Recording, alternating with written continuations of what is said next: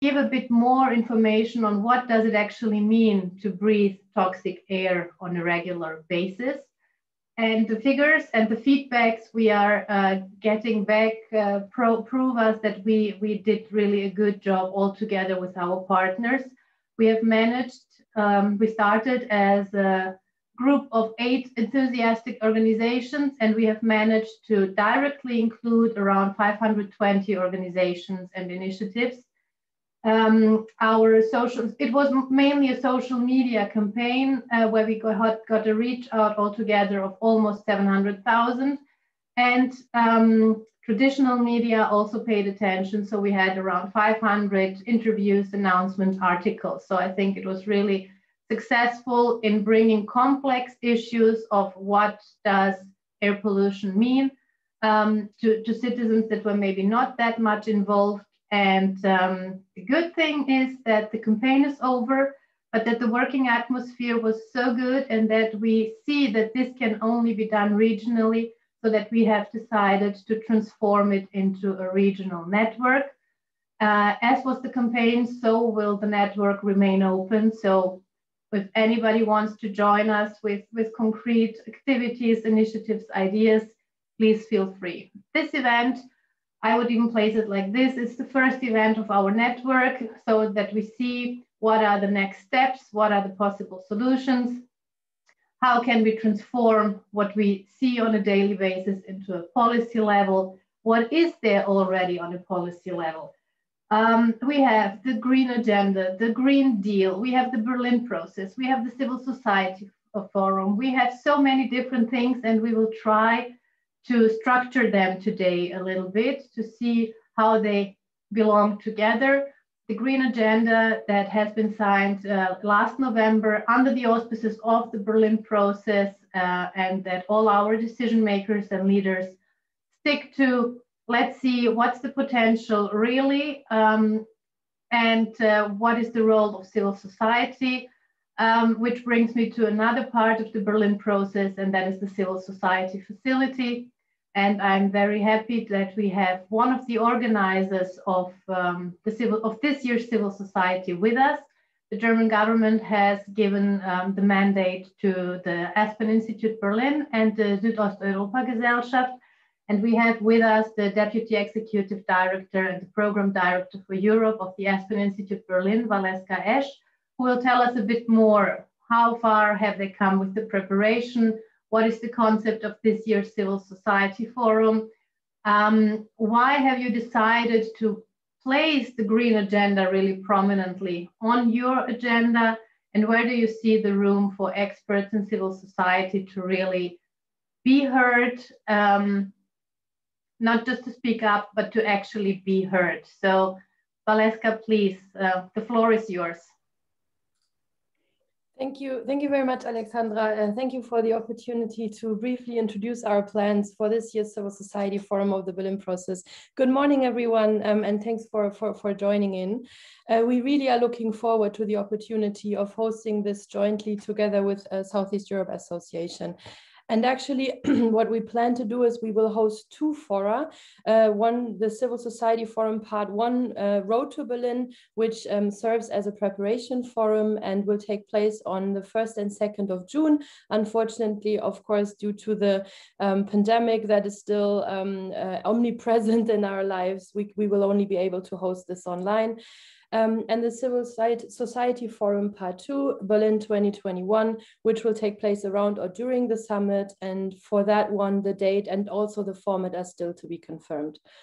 When it comes to the Road to Berlin Forum, we will have a combination of a series of panel discussions, which will also include officials from government or different institutions that are involved in the Berlin process. And this already answers part of your question, Alexandra, in terms of how civil society can be heard and can contribute. We will dedicate quite some time of the forum to parallel working groups in which civil society and think tank experts will have the chance in smaller groups to discuss along 2 main issues. On the one hand, strengthening civil society cooperation in the respective field of that working group and sharing best practices. And on the other hand, the development of policy recommendations for that specific topic of the working group, which will then feed into the preparation process of the Berlin summit.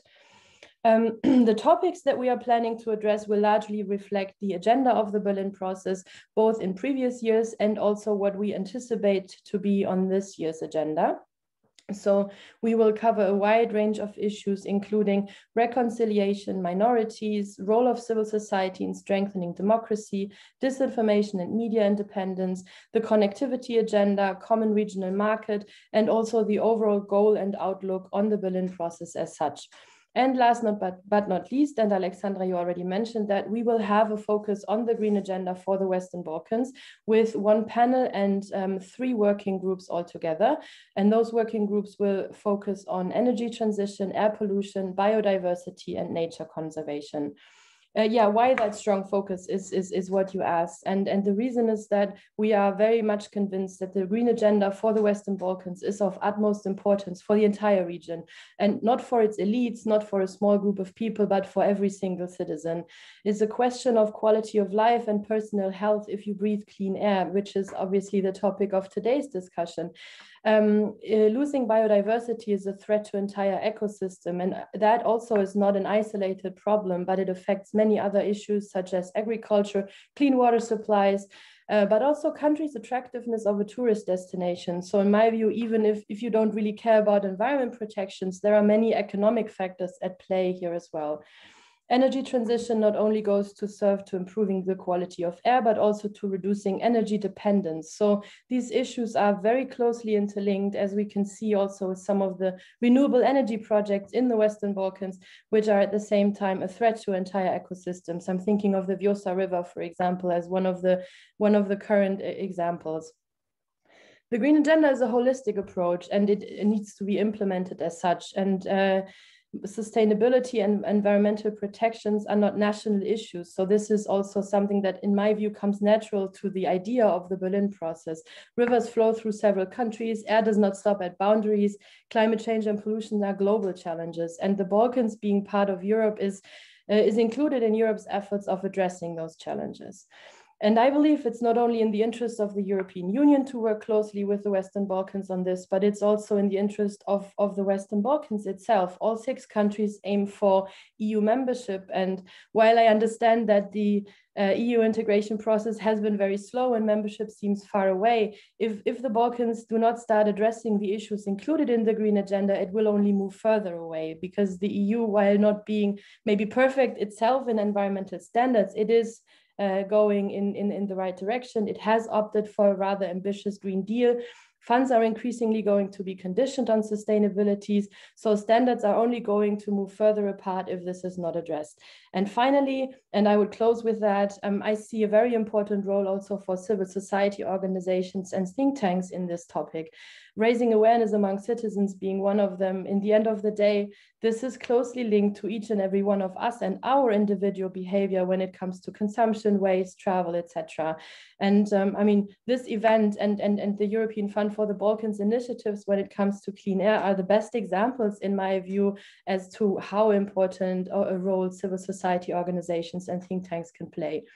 Monitoring implementation, we all know it's a challenge not only in this region, but overall, and in this region maybe a bit more strongly. But monitoring implementation, in my view, is an important role for civil society organizations in the green agenda as well.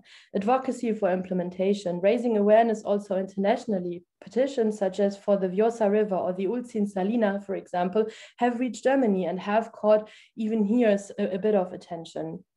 So yeah, in a nutshell, these are just some of the reasons why we believe the green agenda for the Western Balkans is very important and deserves the focus of this year's Civil Society Forum, between, as I said, the many other issues that we also cover.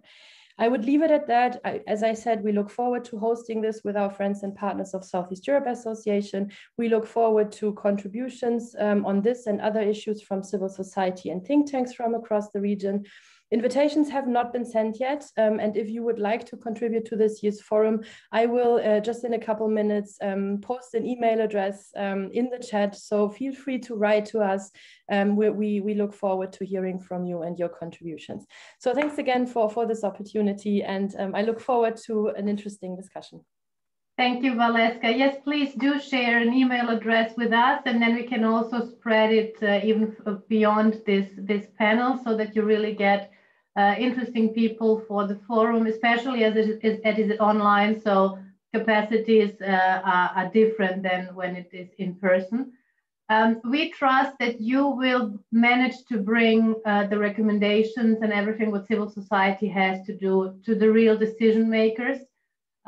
Always the products of the Civil Society Forum are interesting, are valuable, and also leave space to work with them afterwards. But the main additional value and added value of the forum is to have the decision makers so close by. So all trust of us is in you. Thank you very much for joining us today. We will say goodbye now and turn to the panel. Thank you. Thanks for having me. Bye.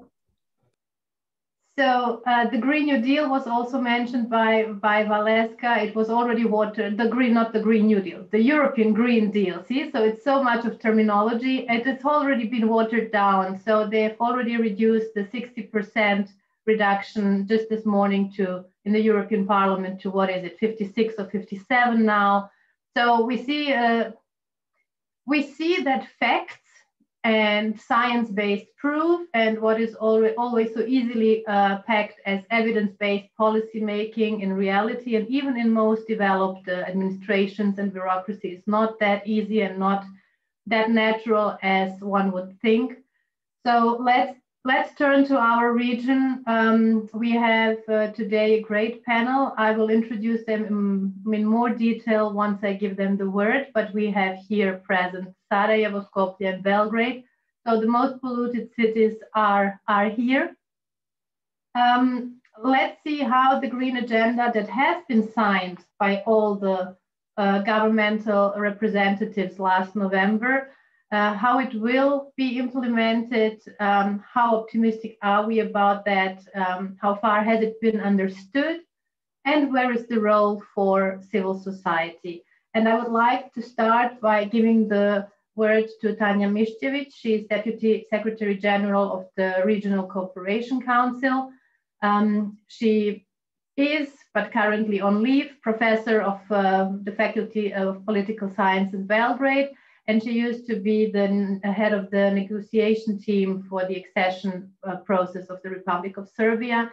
And basically in Serbia, she is the main source of knowledge when it comes to EU integration processes. So thank you very much for being with us today, Tanja, and the word is yours. Thank you very much, Alexandra.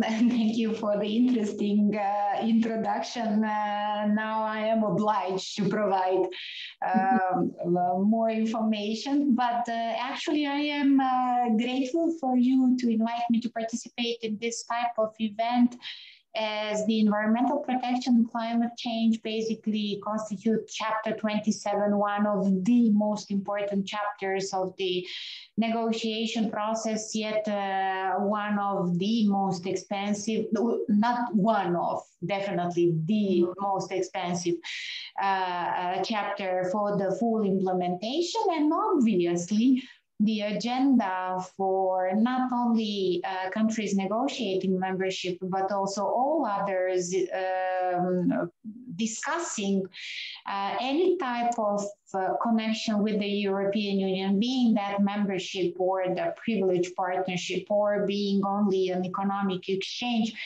That is going to influence enormously each and every of the EU partners. For us in the region, when I'm talking about the region, of course, I could concentrate on SCE, which is 12 economies, or Western Balkans 6, which is 6 economies from the region, and I will concentrate on them because green agenda is definitely something that belongs to the Western Balkan 6. So let me try to delineate two documents. So Green Deal, which was adopted 2 years ago, if I'm not wrong, the second half of 2019. So almost two years ago, had inside it one as the priority areas to prepare the green agenda for the Western Balkans, which will be in accordance with this document. And it took them something like a year to prepare the document, but actually it ended up preparing the guidelines of the implementation of the Green Agenda, and the very document, the Declaration on the Green Agenda for the Western Balkans, which was accepted last November in Sofia, is document owned by the Western Balkans 6. Why is important to have that in mind? Because it is our agenda. It's not EU invoked, but bottom-up agenda that all 6 Western Balkan economies accepted as their own goal to share and also to reach the implementation. You are much better expert than your participants in the area of the environmental protection, climate change. So I'm not going into the details of the very agenda, as you of course know it by heart, but just to stress that this is closely connected with the idea of creating common regional market, which means the economic integration of the Western Balkans on the path towards membership to the European Union, something like a stepping stone towards the membership to the European Union, but nevertheless, to stress out the importance of the several issues like the decarbonization or the circular economy or the depollution and definitely sustainable food system in rural areas and biodiversity will have or should have on the development on the economic, social, sustainable development for the region. So where are we right now in terms of the green agenda? We are now obliged to prepare, but not alone, to prepare together with the national economies, that means all 6 from the region, a plan for the implementation, for not only and listing the measures which are regional and national in terms of the implementation of the agenda, but also to prepare a plan which will be implementable, which will be inclusive. Big words, but nevertheless, it means to prepare a plan which really will bring the results, e.g. that in few years' time you do not consider Sarajevo, Belgrade, or any other capital of Skopje, or any other capital of the Western Balkan 6 as being the most polluted towns in the world, but quite contrary, that we are lowering down the share of pollution, which is one of the issues that are important not only to us, people living here, but also to the leaders. And we are going to use that interest of the leaders for promoting this type of development. And so we are working right now with the European Commission, but also national authorities, to pick up their brains in terms of how they envisage the implementation. And I have to tell you that not because I am originally from Serbia, but Serbia did the biggest leap forward because they presented the climate law which is the novelty and breaking through in this respect, but also they produce their own action plan for the implementation of the green agenda. And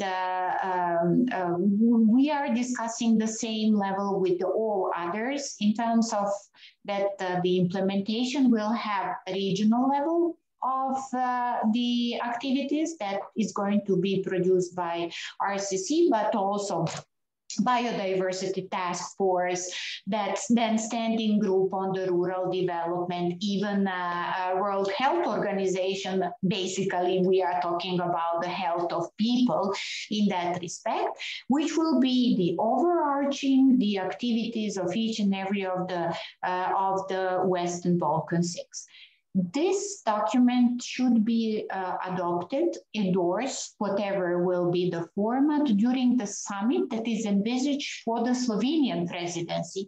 And of course that we are aiming at Slovenians as being very closely attached to the region, which is one of the extremely important things to have in mind, but also that the Slovenians envisage the environmental protection and climate change as one of the priorities of their presidency to the Council of the European Union. And that is important. So we are working now in order to have enough time for the consultations, not only with the national authorities, but also with the national parliaments. For civil society, equally important player, as the parliaments are the legislator of all of the activities. And if we are talking about the harmonization with the standards that are needed, that means a lot of work, not only for the executive, but also for the legislative activity. That means the parliament. And also parliament is actually the place for the hearings and for the activity of exchange with the civil society during the process of the harmonization. So the parliament, but also we would like also to have the exchange, the consultation with the civil society, regional and also national, on the content of this document. And let me finish with the aim, the document to be a real roadmap of steps that has to be taken, but credible steps that has to be taken, credible in terms of the possibilities, but also funds that are going to be provided for this type of activity. Is it possible? It is. I know it is. It, of course, will have to have both support of the highest political level, but also the civil society organization to steer us into this direction. I will stop here. There will be a lot of opportunity to continue on some of those issues. Thank you very much, Alexandra. Back to you. Thank you, Tanja. Well, I like that you sound very optimistic. And I really place a lot of expectations myself into you, into the RCC and its consultation process, especially when we have in mind how the parliaments in some of our countries look like and how they're not really performing to their given role.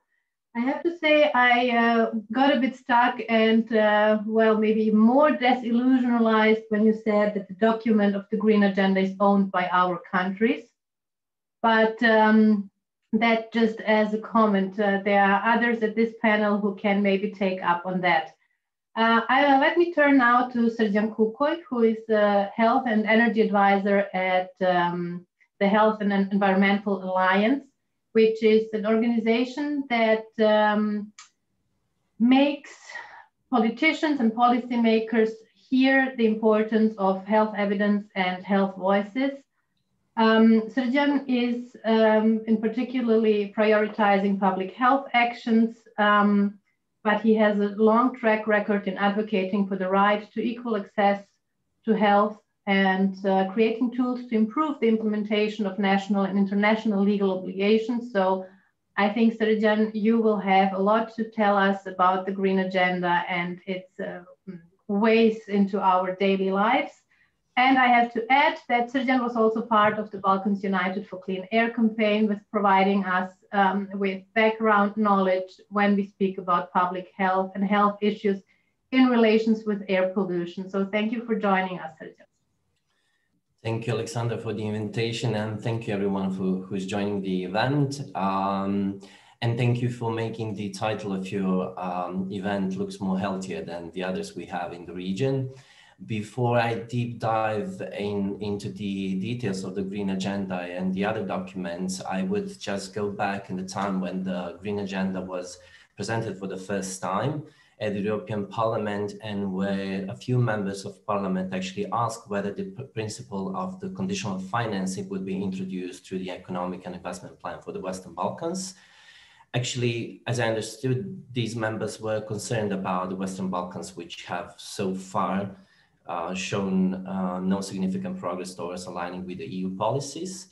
I don't know if any of those members were reading our announcements at the time, because he'll also asking the same questions to the European Commission, because we were very concerned about this amount of money planned to be transferred to IPA funds and programs without the principle of conditional funding.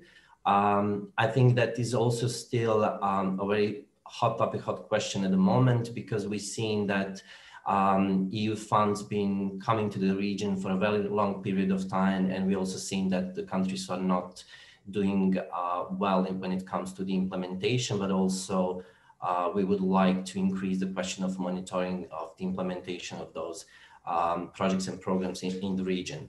Luckily, we had the announcement of the Green Agenda for the Western Balkans year and a half ago, and as a whole, we've been very lucky and also happy to see that the air pollution in the Western Balkans being very highlighted in this document, where they said that the air pollution in the Western Balkans remains one of the highest in Europe and has a direct impact on the citizens' health.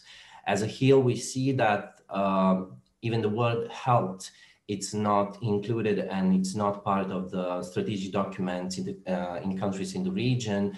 And we do on a regular basis the analysis of the laws, bylaws, decisions, strategies, action plans, any kind of documents that belongs to the legal frameworks. And we've seen that the health is not really supported by the decision makers, and on still a regular basis, we call on the Ministry of Health to increase the participation in decision making when it comes to the environmental policies.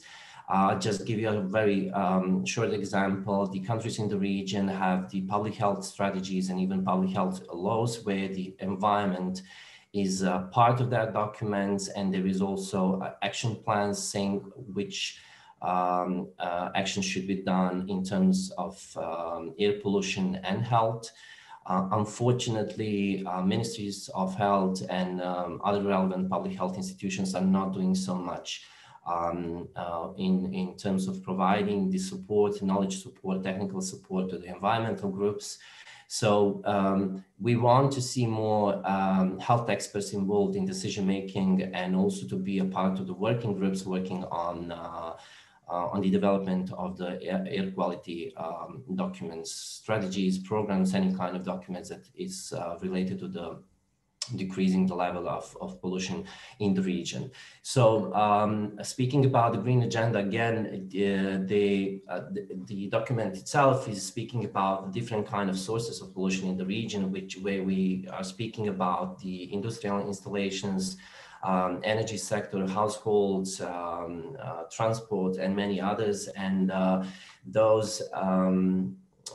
this pollution has to be seen as a very big health concern. We are not speaking only about the effects of air pollution on the citizen health, but also effects on the budget and economies in the region, because as a whole, we also speaks about the health costs, and a lot of people asking us what does that mean? And so just to give you an example, the citizens are already paying for the healthcare, in those countries. And so if they've been affected by the air pollution and you know, struggling with the health difficulties, of course they're going to pay another amount of money for the treatment and you know, for being in daily care. So the green agenda also speaking about industrial emissions, and I'm sure that everybody who's listening to this event is aware of our reports specifically speaking about the coal fleet in this region, and we know that the document itself also quoted out of one of the famous, I would say, reports covering coal pollution for the Western Balkans, when they said that the 16 coal power plants in the region emits more SO2 than the same 250 plants in the EU. So I think that personally the main challenge is the implementation gap in general. And as all the Western Balkans partners countries are recording exceedance of air quality standards for at least one pollutant in at least one of the locations. One of your previous speakers also mentioned the monitoring of the air quality in the region, and we know that we have monitoring in place, but unfortunately we do not have, you know, the full coverage. And also we saw that some of the countries are facing with problems of procurement of more monitoring stations, also the very important parts of the stations and the equipment. So there is a lot of things that we can discuss about how the monitoring is actually implemented in the countries in the region. And as HEAL and also the other organization working on air quality, we also struggling with, reaching the information on air pollution in the region. So even we want to do the modeling of data or doing any kind of the analysis, we are having a huge problem to get the exact data on the level of air pollution in the region. So also one of the documents that we should think about is the communication document from the Commission on the Green Agenda, which also explains what is the document about. And one of the new things that actually is happening at the moment is the launching the initiative Coal Regions in Transition platform in the Western Balkans and Ukraine. We've seen that the European Commission and their other partners joining this initiative and also looking for a solution when it comes to the energy transition. We know that the energy transition itself is a very expensive thing, and we also are concerned about people working in the mining fields, in the coal power plants. So it's a very huge process of transition, which is going to happen in the region, but still we are asking, we're sending a message to the national authorities to go in line with the EU policies and also to meet the 2030 and 2050 targets. So I have to mention one of the concerns we have about the energy supplies in the region, and we know that the fossil gas also is introduced in the region, and there is a lot of discussion about that. As a HEAL, we recently published the briefing on just transition for health protection, actually speaking about why disease prevention and zero pollution needs to be at the heart of the energy investments. We know that, and we are expecting the Western Balkan region being flooded by the gas very soon. And as the organization, I know as a part of the larger group of the organization initiatives, we do not support the investments in a fossil fuel gas industry, because we need to consider that, you know, fossil fuel gas, it's another bridge technology, and the burning of gas also leads to the air pollution and health impacts. And even investments in gas will, you know, lock in air pollution for another 50 years to come. So when actually the focus should be on reaching zero pollution as fast as possible. And as you mentioned, there is a Sofia Declaration on the Green Agenda for the Western Balkans, which actually speaks about the ratification of Convention on long-range transboundary air pollution, about the development and implementation of air quality strategies, establishing adequate air quality monitoring system and preparing and signing the regional agreement on transboundary air pollution. So in order to move forward, I would say the Western Balkans really needs to take a lot of steps. But speaking from our side about the air pollution and health, and environmental health impacts in general, we think that the countries in the region should conduct a health impact assessment for all industrial installations, energy sector, domestic heating, transport, and this means that every project is assessed and for its potential effects, damages, and benefits for the health of population, both in the country concerned and also beyond. Also, those countries should identify and prioritize measures that will provide for the greatest health benefit. And because, we all know that air pollution is a public threat and should be addressed through the strategy measures aimed at a healthier future and for sure economic growth of the region. Also, countries need to increase the participation of health experts in decision-making to ensure that the timely integration of public health measures into environmental policies are in place. One of the important things is that the scientific evidence should be the backbone of the policy making, and the countries needs to make decisions based on scientific evidence using the knowledge of international or national scientific community. And one of the very important things when it comes to the decision making in the region, we've seen the lack of transparency in the work. Unfortunately, the highest level of corruption in the region. So we call that countries should encourage actually the public interest in decision making using the legal mechanism, which will ensure the high level of transparency in the work of public institutions and the efficiency in the implementation of laws and decisions in the field of industrial installation. Again, energy sector, domestic heating and transport should be increased in order to achieve a greater health and economic benefit for all citizens.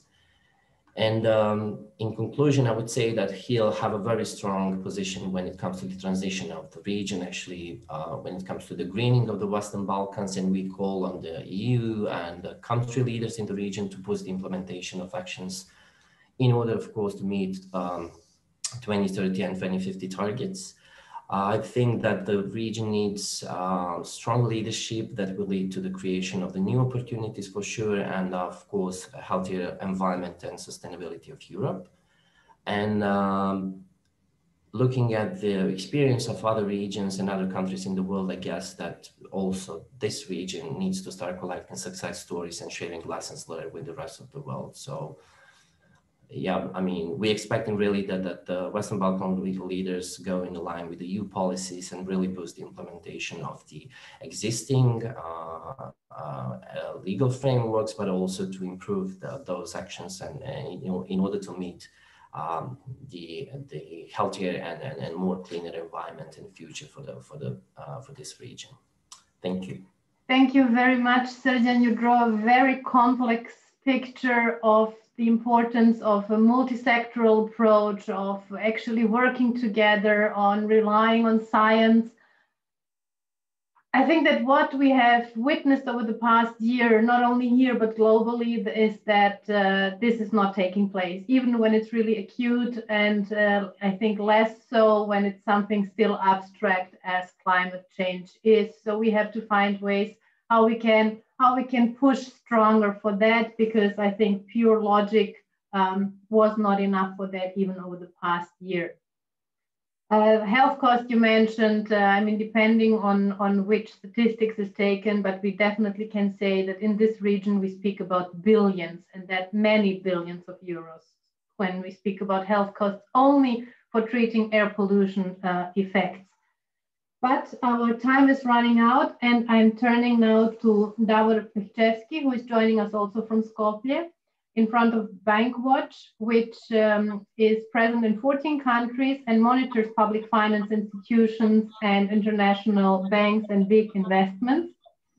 Davor is a long-term activist who started in Skopje and who very soon came to fighting air pollution.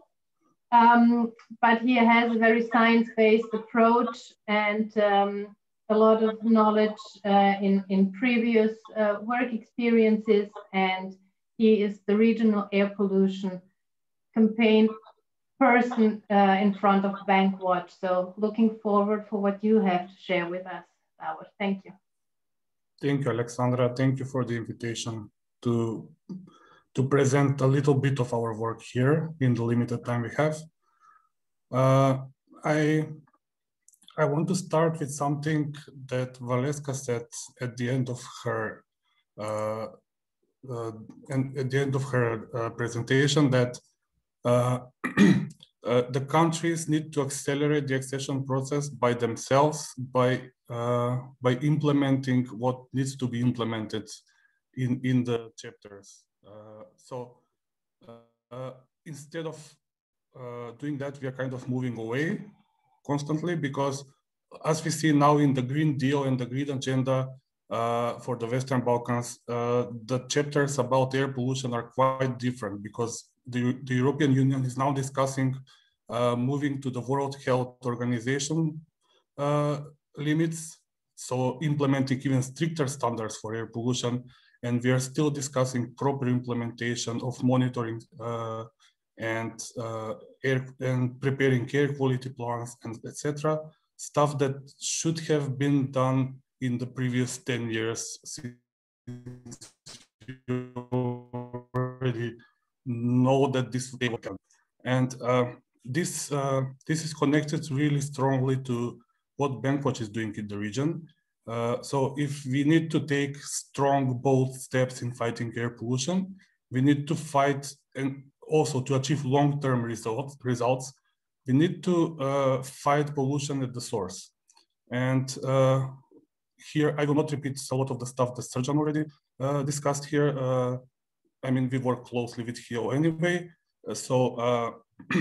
Like, if we are to fight pollution at the source, we need to find the biggest sources of pollution, and we already know that energy production is the biggest source of pollution. You know, on average, in Western Balkan countries, around 30% of total emissions of pollutants in the air come from energy production. So this is one of the big steps that we need to take. We should have taken that years ago, but now it's like the final time that we need to do this. And in terms of achieving this goal, Bankwatch is fighting for 5-6 years already to include the Air Quality Directive in the Energy Community Treaty. So at least in terms of monitoring and controlling energy production, there will be some stricter standards in the Western Balkan countries.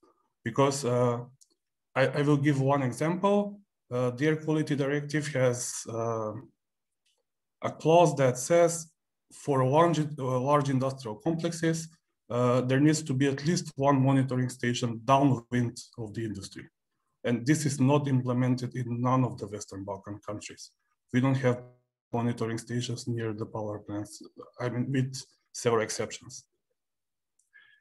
And if we achieve, I mean, it's already on the table, the inclusion of the Air Quality Directive in the Energy Community Treaty. If this happens, we might see some results in the future.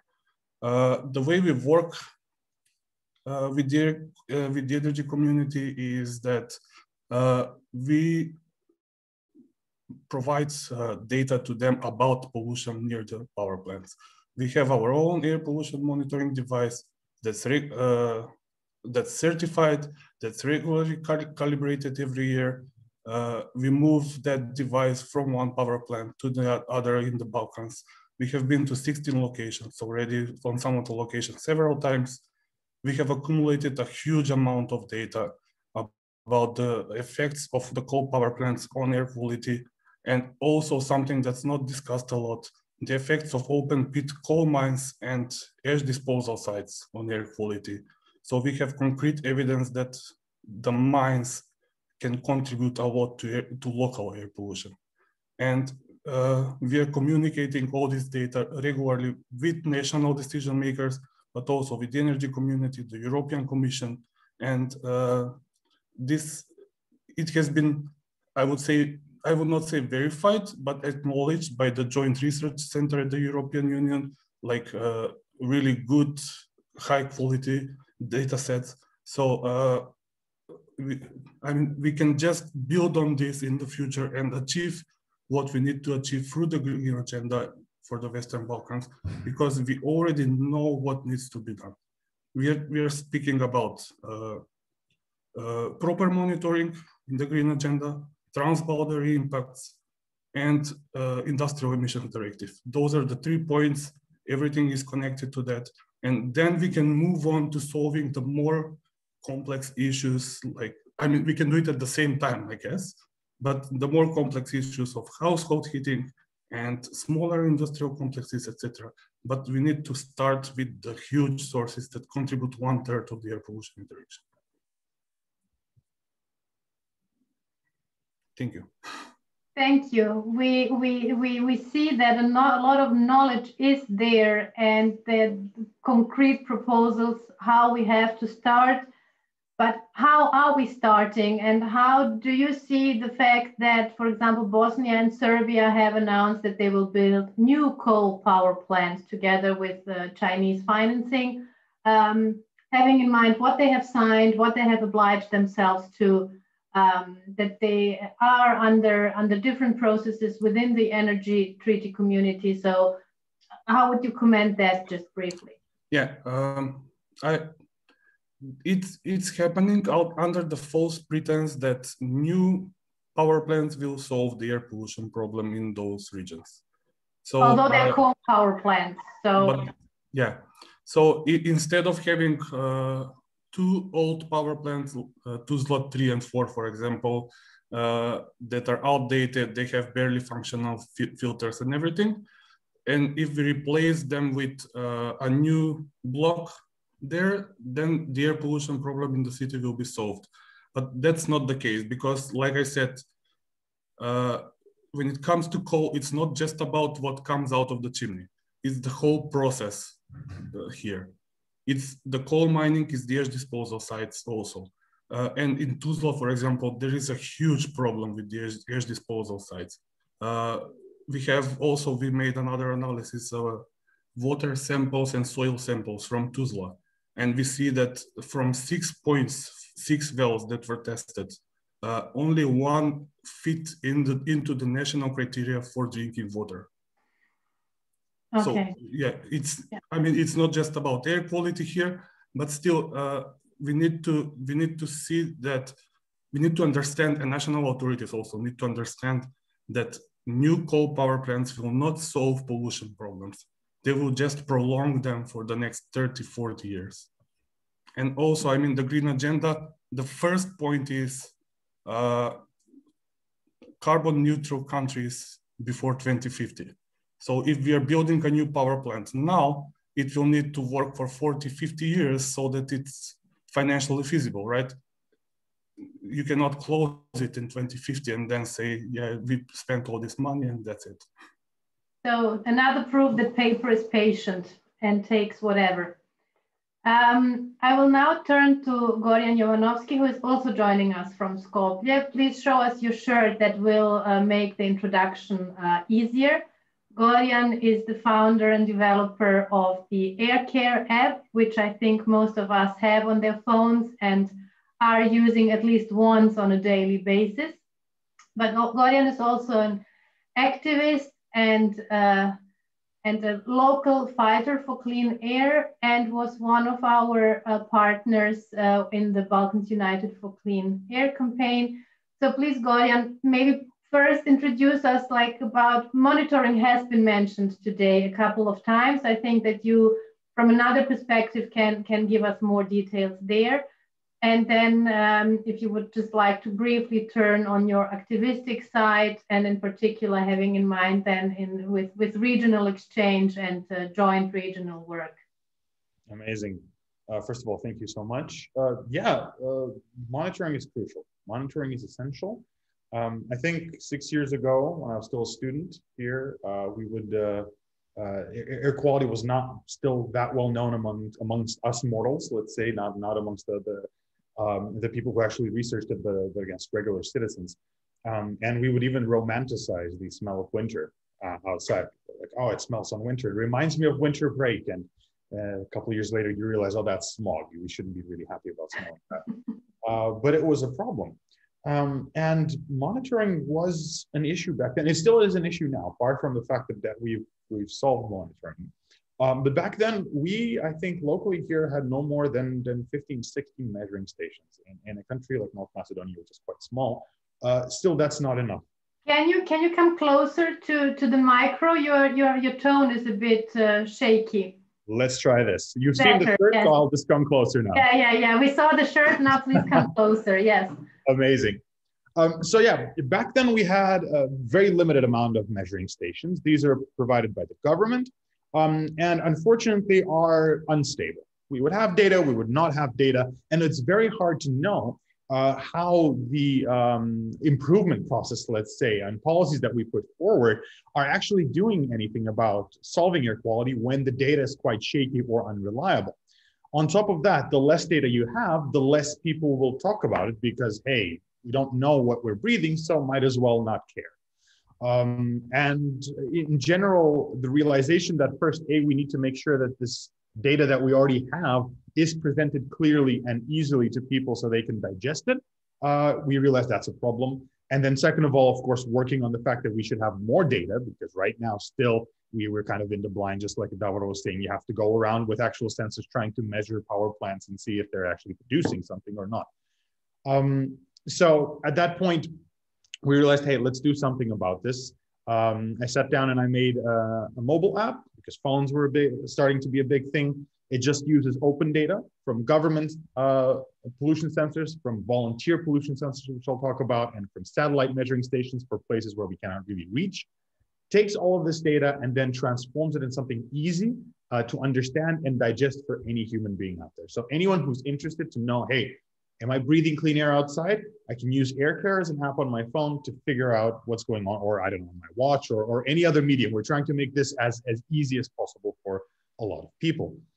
And what we saw was when you start sharing this data and making it available to the masses, a lot of people start getting interested. Because before, let's say, making this data so much available, we would say, yes, maybe there's pollution outside, sure. What can we do about it? But suddenly when you realize it's 20 times over EU limits at given points, you start to freak out. You start to say, okay, no, this is really bad now when I'm breathing. Maybe I can do something about this. And this is, again, where a lot of eco-activist groups started forming, protests started happening in capital cities. A lot of these things started awakening people's consciousness about the problems that we're facing with air pollution, both from an unreliable system of laws and regulations, which is old and needs to be updated. We need to move forward as time goes by, as well as from our own habits of, I don't know, being stuck to our car and saying, hey, I can't go to the store by walking. It's too far, like 30 meters. I must drive there. Unfortunately, I even have friends which I have to argue about this. I'm like, it's not that far. So we realized it's super important. And another interesting fact that we learned, especially in that period, was that we were not alone. At that point, I hadn't done a lot of research about other eco organizations or activists doing anything. And I thought, oh my God, I'm going to have to fight this alone. I can't, this is too big. But then you started realizing, wait, there's other partners and other organizations throughout, not just our country, but initially our country, that were doing the same thing. We said, hey, you know what? Maybe we should start putting our efforts together, because together we'll be stronger. Instead of each pulling our own little string, what if we try to combine our efforts, at least in awakening people's awareness about this problem, is how we can go forward and then start putting pressure where pressure needs to be put. And I think we were doing that quite well here locally. And then you guys started coming along and actually gave us an even better idea. When the European Fund for the Balkans showed up last year with an idea about planting trees around the Balkans, we realized, hey, you know, why not come together in the Balkans? In general, we have the same problems. We have the same infrastructure. We have the same mentality. We're all facing similar issues. So if we're all facing similar issues, coming together and working on these issues together can give us more power to figure out solutions that may work for Sarajevo, but also maybe work for Skopje. Or I don't know, we'll work in Belgrade and then we'll work in Tirana. These knowledge sharing, these joint ventures together with eco-organizations, activists, governments, anyone who really wants to join and put real effort on this, has proven beyond, in my opinion, all doubt, that working together will help us overcome this issue in the long run. We have a lot more to go. but we're not giving up. I'm happy to see that our number is growing of everyone who's concerned about this and who's working towards this. So I think that all together, hopefully one day we can breathe clean air and we can all uninstall my app, which I'll be sad about, but actually happy because we don't need it, and we'll have a lot of clean air outside. So yeah, you're basically working to ruin your own business model. So that's, yes, I am. Don't tell the investors this. Don't tell these. Thank you very much. I did not invite so far, but I will definitely now the audience to pose questions if there are any in the Q&A box below. We have still a few more minutes to go, so there is time for a number of questions. I would just like to take up what Valeska also left us, the email for everybody interested in this year's Civil Society Forum, which is in the chat. I hope you see it. If not, I will just read it out. It's CSF 2021 at aspeninstitute.de. So feel free to reach out to Valeska and her colleagues. I don't see any questions in the Q&A part. So either you flashed everybody or you answered already all questions. I don't know, we will never know. I would like to give you a quick round of final statements before I close. So Tanja, let's again start with you, please.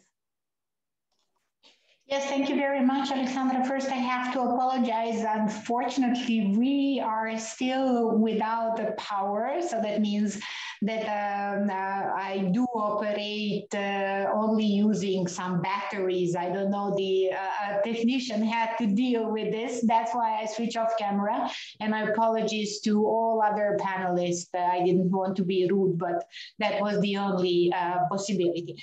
Obviously, as Gorian, if you don't mind using the first name basis mentioned, but all others, regional action in respect of the protection of the environment of small and big and medium size is the necessity. I'm not promoting the RCC as the organization who might do that, but I am actually promoting the activity of all of us, of the civil society activists like Goran, Davor, and Srdjan are, so, or you, Alexandra, and your fund, in terms of, first of all, raising awareness campaign, which are still needed. Not in terms to persuade us that we are living in unhealthy condition, but that we are not powerless in that respect, that we can do the job. I read this morning and strongly recommend a short interview with Mr. Varoufakis on this issue. It might be very illustrative how one person or how persons can do the job. Yes, the state authority are needed in order to fulfill the goals for which they are paid, but to be aware what are the problems, it is important also this to come from us. And that is one of the most important things for the civil activity nowadays, apart, of course, protection of human rights, but the protection of, and the story about the climate change and environmental protection is going to be the most important discussion in the years to come, not only 2050, 2030, but even after that. And our job as the regional organization is to accommodate the differences, but also to find out the compromise and the best possible solution.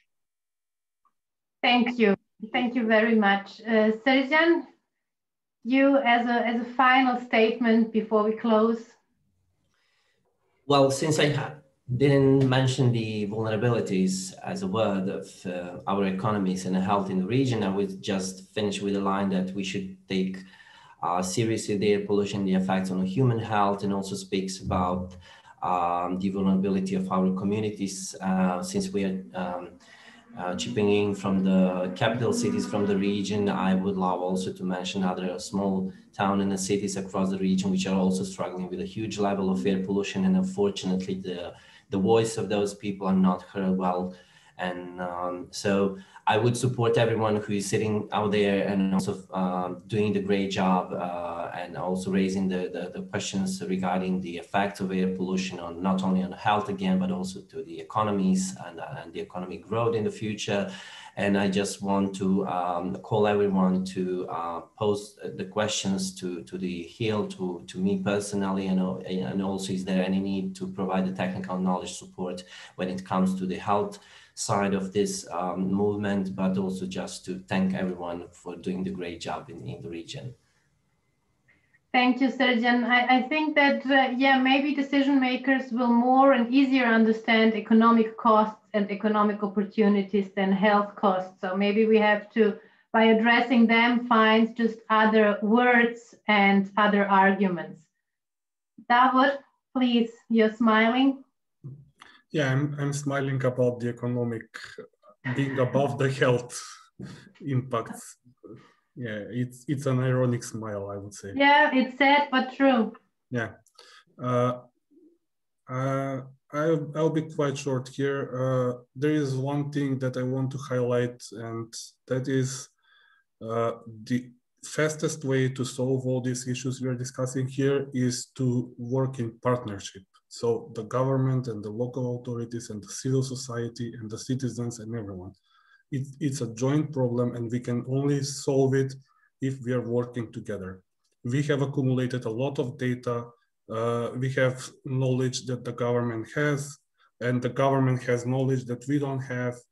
We have the capability to create critical mass, to raise public awareness, and we can only solve this if we work together. We should really stop discussing which sensors are better, which monitoring stations are the proper ones, etc. We know it's polluted, we need to start working, and that's it. That's very clear and straightforward announcement. And I think that corresponds with you, Gorjan. Totally, I completely agree. I think we love to spend time on arguing back and forth, but accepting the reality that we live in a polluted society and actually working towards problems instead of fighting with each other. I think it's a common message that a lot of us organizations try to get through to local governments that, hey, we want to work together on this. We are not an enemy, we're a partner in this, but let's sit down and actually try to solve the situation. We cannot allow an economical benefit to outweigh human lives. We are already losing a large amount of human lives. Locally here, it's over 3,000 a year based on recent studies, which is terrible. And yet we try to turn a blind eye on that. I think it's super important to start looking at this more seriously. And I think one issue that it's not a Balkan issue, it's a human issue that we need to start understanding is looking at the long term. We are afraid of COVID because on the short term, it can harm us and we take it seriously. We're not afraid of air pollution because on the short term, we do not see its effects. When we do see its effects in the long term, is it too late to do anything about it? So instead of just focusing on the short term, let's start thinking of how we can make our lives better down the road, not just for us, for our children, for our grandchildren, and hopefully for a couple other generations if this world still sticks around for them to be here. So now more than ever, we need to start working on solutions and not going back and forth on just discussions. Thank you. Very optimistic that we actually have this long-term perspective looking at the global climate emergency ahead of us. So even 2050 is like taken too ambitious, and you are here coming with many generations to follow. But I think maybe it's good to close with this kind of optimism. I'm looking at the Q&A box where you are being congratulated and where you receive thanks to all of you for the determination to a healthier Western Balkans air and environment. We have solidarity from Turkey, so we are all united in toxic air that is killing us. And there is one question about foreign investments from China. I will just briefly comment because we are already running out of time. It's not Chinese investment, it's the national governments that are allowing them. So they are to be addressed also for not allowing all investments that come from abroad.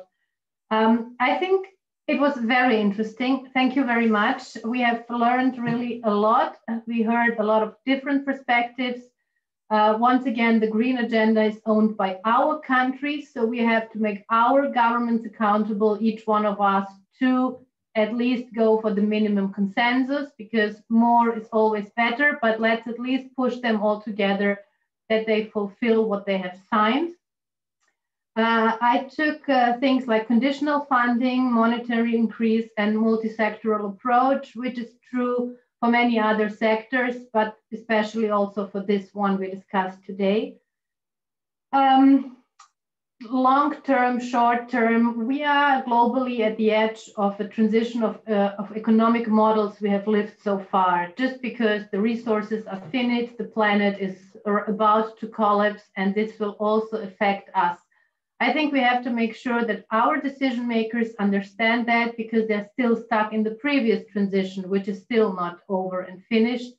So time is running quicker than they are able to catch up, and they need the help of civil society to understand that. And I think by working together, as we are facing the same style decision makers, and by working together regionally, I think we have a bigger chance to succeed, and at least to get healthier air. It's not even about clean air. We will never get clean air everywhere, but at least to get healthy air, and air that is not killing us. Thank you once more, again, very much to you and to the audience. And yeah, next steps are joint activities. So it's definitely not a goodbye, but to see you soon. Thank you. Thank you. All the best. Bye-bye. Bye-bye. Bye. Bye-bye. Take care. Bye, guys.